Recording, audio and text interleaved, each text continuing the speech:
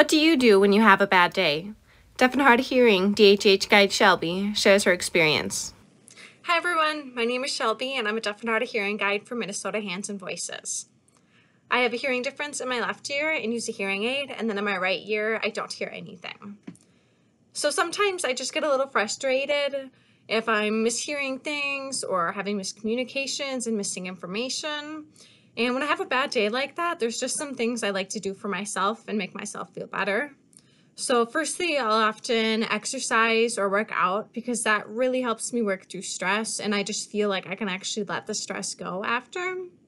And another thing I'll do is I'll talk to any family or friends that I can confide in and just express my emotions, and they help me work through them. And just being able to talk to somebody and have someone listen is really helpful.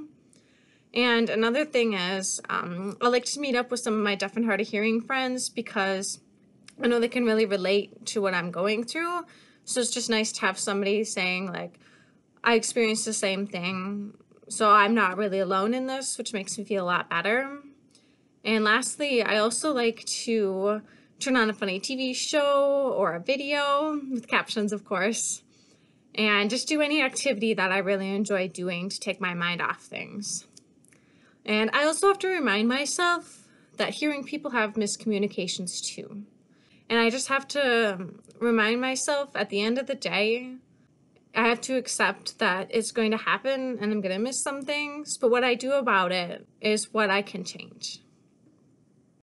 Meet with Shelby to learn more about her experiences growing up as a deaf or hard of hearing person. Contact Shelby Galvin at lifecheckmn.org.